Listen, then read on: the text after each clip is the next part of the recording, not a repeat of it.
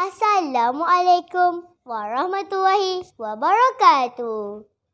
Yang dihormati Bahasa Hakim yang arif lagi bijaksana, guru-guru serta rakan-rakan maya yang saya kasihi.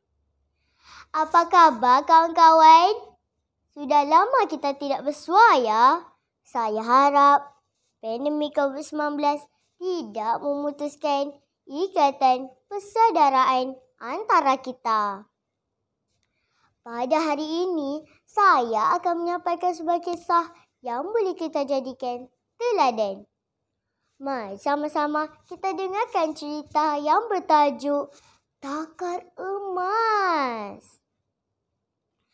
Nun di hujung kampung tinggal seorang peladang yang sangat rajin bekerja. Namanya Pak Mael.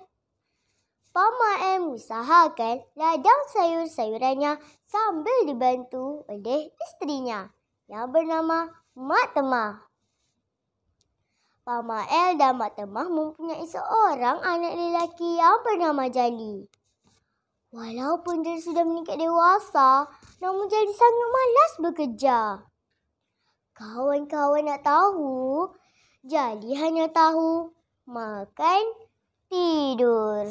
Makan, tidur. Begitulah runting harian Jali. Sudah puas Pak Mael menasihati Jali, namun nasihat Pak Mael ibarat mencurah air ke daun keladi. Masuk tengah kanan, keluar tengah kiri. Ish, ish, ish. Pada suatu hari, Pak Mael mendapat satu akal. Dia ingin mengubah sikap malas Jali. Pak Mael berpura-pura jatuh sakit. Dia memanggil Jali. Jali, anakku. Ayah sakit, nak. Ayah tak boleh bekerja. Kau carilah takar emas yang ada tertanam di sekitar rumah ini. Kemudian kau juallah, kata Pak Mael dalam suara tergetar-getar. Kawan-kawan, apakah lakonan Pak Mael berjaya mengubah sikap malas Jali?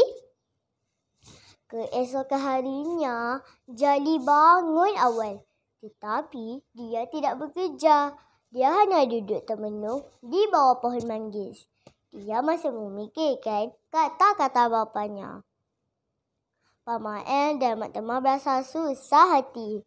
Nampaknya rancangan mereka gagal. Tiba-tiba terdengar bunyi orang mencangkul tanah. Pak Mael dan Mak Temah segera ke anjung rumah. Gembira bukan kepala suami isteri tersebut tak kala melihat anaknya Jali sudah mula mencari takar emas. Mereka terus berharap agar usaha Jali mencari takar emas akan menjadikan Jali seorang yang rajin bekerja. Jali terus mencari takar emas. Dia mencangkul dan menggali tanah di sekitar rumahnya. Keringatnya membasahi bumi. Walaupun takar emas masih belum ditemukan, namun Jali tidak berputus asa. Alang-alang menyeluk perkasan biar sampai ke pangkal lengan. Setelah beberapa hari berlalu, takar emas masih belum dijumpai. Jali duduk bersandar di kedua arah. Sudah habis tanah kucangku dan kugali. Di manakah takar emas bersembunyi? Bisik Jali. Tiba-tiba, Jali terdengar suara ibunya berseloka di anjung. Cari rezeki bersusah payah, apa dikira keringat tumpah. Kalau berbudi kepada tanah, hasil dituai makan tak sudah. Jali mula sedar. Rupa-rupanya takar emas hanyalah helah ibu dan bapanya untuk mengubah sikap malas Jali. Jali bangun dan bertekad untuk mengusahakan ladang ayahnya.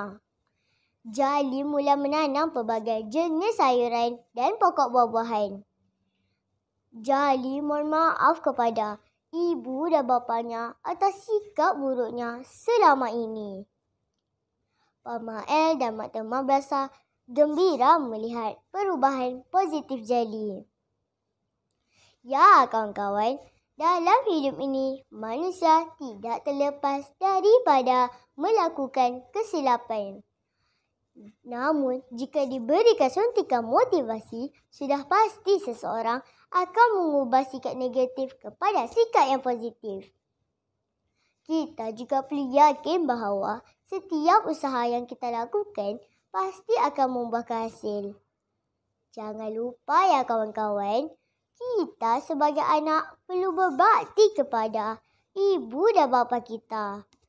Sekian dahulu cerita saya pada hari ini. Wabillahi taufiq wal hidayah. Assalamualaikum warahmatullahi wabarakatuh.